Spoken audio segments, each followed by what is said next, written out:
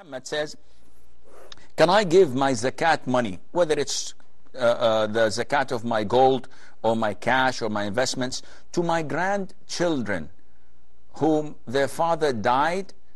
The scholars differ in this, and the normal trend is that your ancestors, fathers, mothers, grandfathers, grandmothers, and as long as they go up, or your descendants, your sons, daughters, your grandchildren, they cannot have your zakat, because it's mandatory upon you to support and provide for them, whether they go up or go down.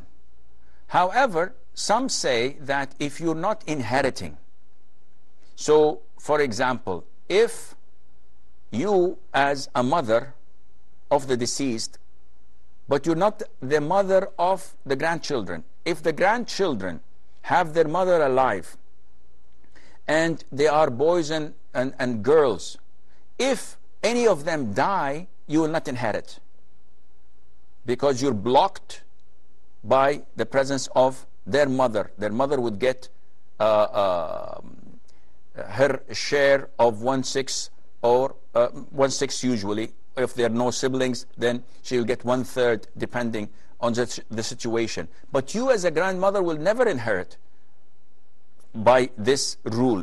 Therefore, it is permissible for you, because you will not inherit, it is permissible for you to give them from the zakat, providing that they are poor or needy. But if they are well off, or they are normal people, they're not poor, then you cannot give them from the zakat.